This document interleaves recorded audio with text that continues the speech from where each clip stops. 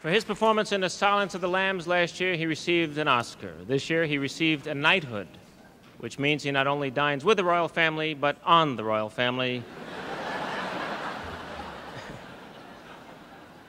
Please welcome Sir Hannibal Lecter himself, Sir Anthony Hopkins.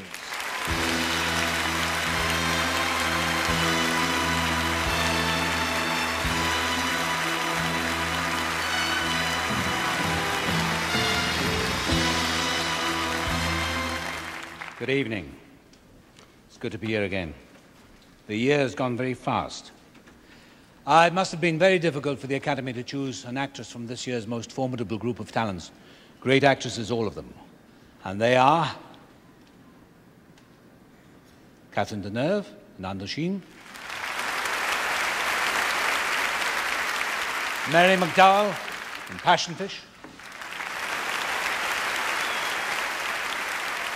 Michelle Pfeiffer in Love Field,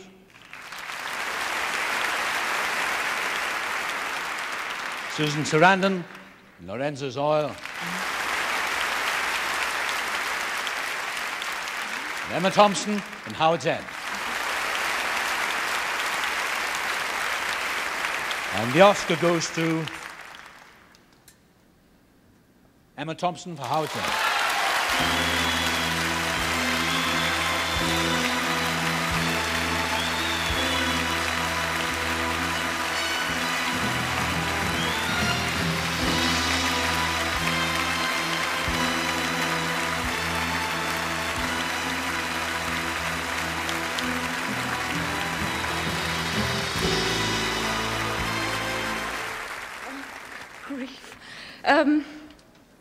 Ladies and gentlemen, I really don't know how to thank the Academy, not only for this, but also for this view, because it's overwhelming to see so many faces who've entertained and influenced me and thrilled me all my life, and it just takes my breath away. And if I could thank you all, I would, but I have more pressing debts to E.M. Forster for creating Margaret Schlegel, to James Ivory for asking me to play her, to Ismail Merchant for paying me to play her, which feels very unnecessary at this moment. Actually, I think I might have to give back the money. And to Ruth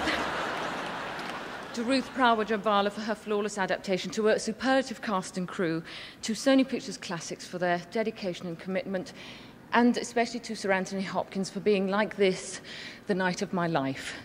And finally, I would like, if I may, to dedicate this Oscar to the heroism and the courage of women, and to hope that it inspires the creation of more true screen heroines to represent them.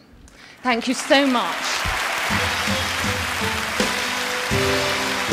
Stay tuned for Elizabeth Taylor, Angela Lansbury, and Gene Hackman, all coming up on the Academy Awards.